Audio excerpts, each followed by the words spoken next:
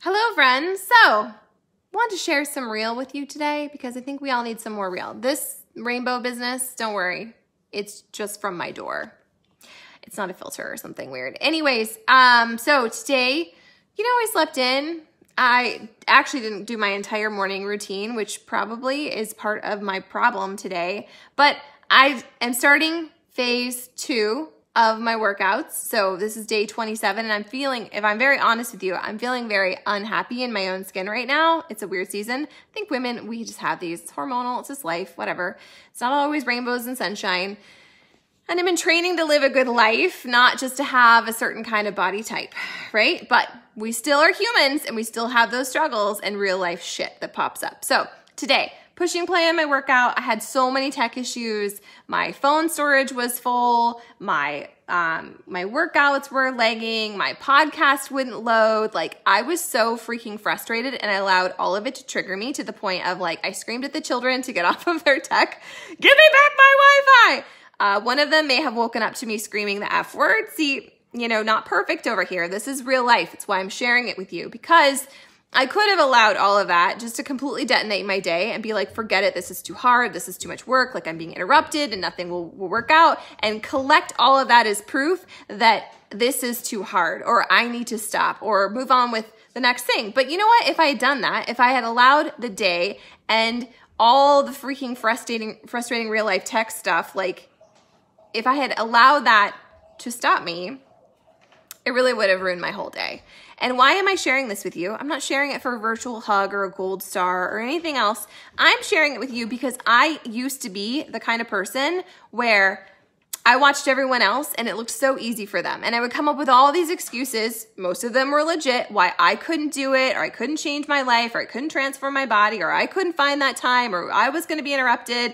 Wah, wah, wah. Someone to call the freaking ambulance. That was who I used to be. Until one day I got so freaking tired of watching everyone else and coming up with all these reasons, all this proof why I couldn't do it. And I decided that the only one in charge of my journey was me. What? Me. So I took the freaking action. I did the hard, uncomfortable shit, and I leveled up my life every single day. And it's not perfect. I don't come on here to share my journey, to be all like, look at me, I've got my shit together. I don't. That's laundry that's been there for over a week.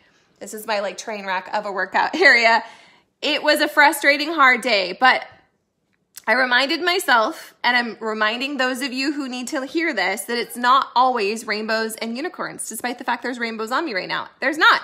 There's going to be lots of really hard days, and the stuff that you choose to do on the days where it's hard and frustrating, what you do when no one else is watching will define your transformation and your character. And so I could have quit. I could have been like, burn it all to the ground. I think I did shout that. I think I declared I was moving back to Arizona once or twice, but I just decided, you know what? This isn't working. I need to reassess. I need to realign and I need to refocus. So I closed out the app. I turned off my podcast. I was like, whatever. I don't need anyone else's positivity inside my head right now. I'm just going to do my best and I'm going to surrender the freaking rest. So if you're comparing your journey to someone else's, if you're coming up with all the reasons in any area of your life, a relationship, your fitness, your freaking finances, whatever sad panda bullshit story you have right now, you can change the soundtrack of your mind. But it's up to you. It's no one else's responsibility. It's no one else's job. It's yours. And when you flip the script on that and you change your mantra and the stuff you were telling yourself,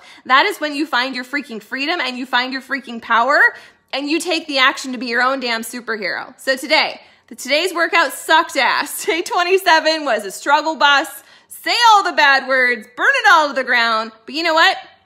Every single day matters. Every single day moves me closer to my goal of being a better, healthier, happier, saner version of myself. And some days are hard and some days I don't want to. And a lot of days are really freaking unsexy. But I take the action because my best self is worth it.